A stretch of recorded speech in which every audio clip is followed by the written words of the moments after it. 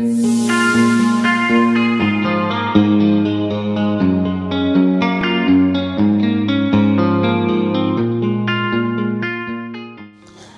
darlings, and welcome to another vlog. And if you haven't already, I hope you have subscribed.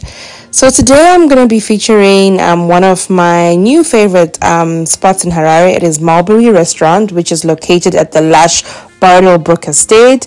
It's overlooking the sprawling green golf course. It's very exclusive. Definitely a true gem.